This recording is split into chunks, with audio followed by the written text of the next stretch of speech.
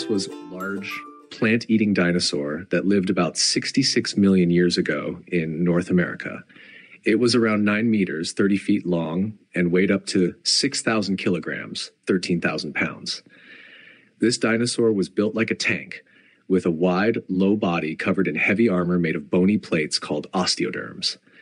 Its most famous feature was a big, bony club at the end of its tail, which it could swing to defend itself from predators. Despite its tough appearance, Ankylosaurus was a gentle giant that ate plants and walked on all 4 legs.